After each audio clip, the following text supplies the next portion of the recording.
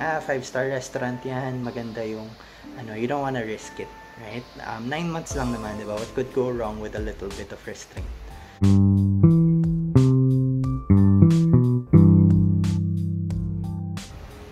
Welcome to Codigo! Thank you. Thank you. Welcome to Codigo. This is Cookie. My name is Jed. Ito yung channel kung saan bibigay tayo ng cheat sheet, bibigay tayo ng some sort of information to everyone who may need that information. Kumbaga diretsong sagot sa diretsong tanong.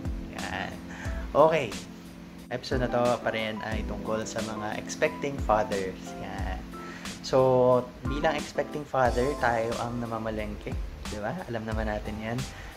Lalo na mahirap maging tatay ngayon na may COVID-19. Mahirap talagang maging magtaguyod ng pamilya bilang nasa gitna tayo ng krisis. Pero dahil tayo ang haligi ng tahanan bilang tatay, kailangan nating suportahan ang ating mga asawa, ang ating mga partners. We have to be able to support their pregnancy. So, itong mga series of videos na gagawin natin ay tungkol sa pagsuporta natin sa ating mga asawa. So, pag-uusapan natin ngayon ay ang pamamalengke. ang pamamalengke para sa buntis, 'di ba? Kasi may mga bawal at may mga hindi pwedeng kainin ang mga buntis. At may mga recommended din naman na mga bagay na dapat kinakain. So, ito yung quick guide lang kung halimbawa pumunta na kayo sa palengke, 'di ba, sa grocery. Ano yung mga kailangan nila at yung mga kailangan yung i-avoid. Okay, so unang-una, important habang buntis ang vitamins and minerals. So, fruits and vegetables talaga yung unang bagay na important na dapat kasama ng grocery list.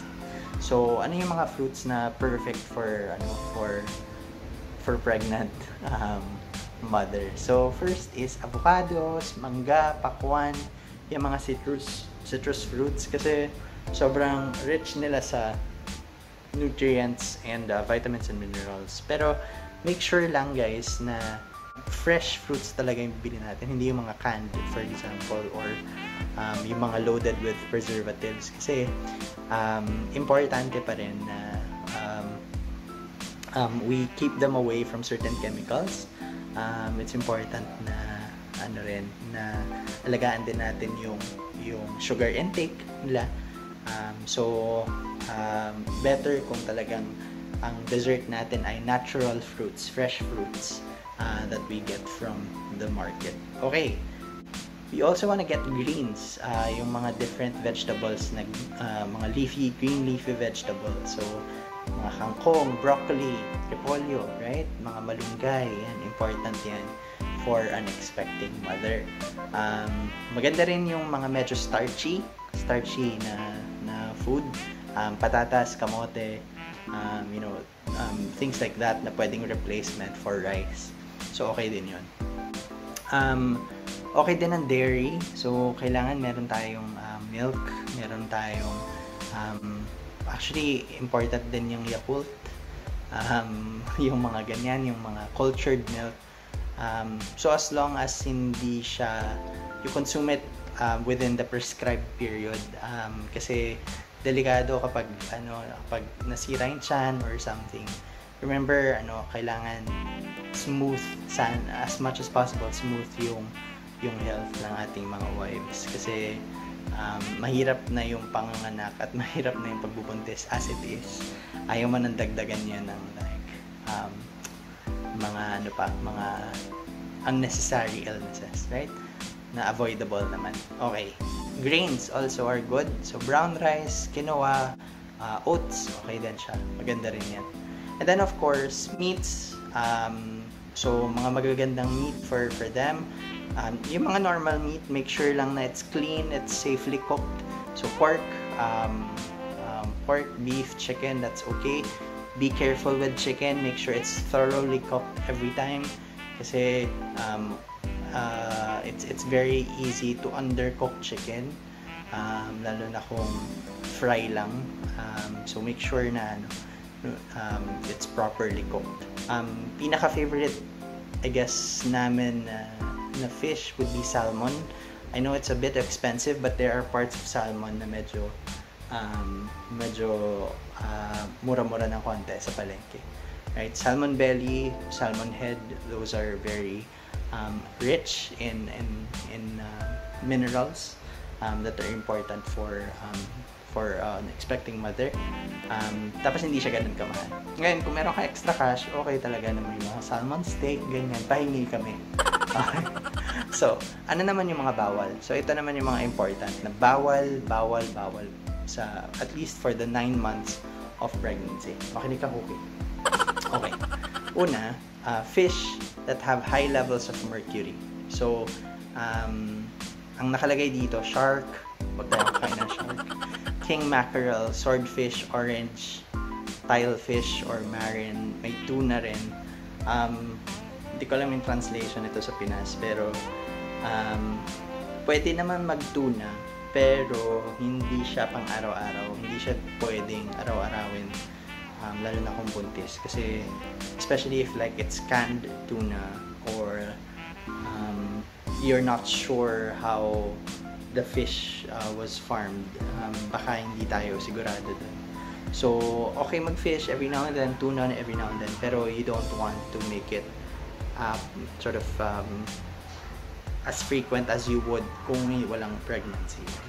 So, tone down on the frequency lang ng fish with high levels of mercury. Okay, juices that may added sweeteners or sugar, iwasan din muna natin yan. Yung mga powdered juices, wag muna kasi pregnant women are, I think, high risk of diabetes and many other illnesses. So, iwas muna tayo sa mga artificial sweeteners and ganyan. Unpasteurized milk, so yung mga unsafe milk, iwas muna tayo dyan kasi again, kung avoidable yung illness, wag na nating dagdagan kasi mahirap magbuntis as it is. Refrigerated meat spreads, pate, hot dogs, cold cuts, luncheon meats, because it's very easy to undercook them, and you don't want to get food poisoned or salmonella poisoning because of undercooked meat. Iba talaga yung risk ng pregnant women, so you have to make sure na you avoid things like that. Meat, seafood, and eggs that are raw or undercooked. So ibig sabihin nito, you don't want to eat sushi, for example. At this point, bawal na bawal, kasi anything that's raw might not be safe, at least at this point. Kahit na sabihin natin, 5-star restaurant yan, maganda yung you don't wanna risk it, right? 9 months lang naman, diba? What could go wrong with a little bit of risking? And then, iwasan din, obviously, alam na natin yan, iwasan ng alcohol, kahit mix, kahit anything na alcoholic, avoid. Kasi that could lead to further birth defects. At ayaw natin yan. Okay? So, pag namalengke tayo, make sure na ipacheck natin sa asawa natin yung mga ipapamili natin para we don't buy things that may endanger them. It's also helpful to ask your health centers, your local OBs, mga doktor, to really tell us what is important and what to avoid, to eat and what to avoid. Kung meron din kayo mga kilalang nutritionist, that would also be helpful. Okay? So, with that, hopefully nakatulong ang ating munting list. Again, this is Kodigo, mga direktang sagot sa mga direktang tanong. Okay? Share, subscribe, comment. Thank you.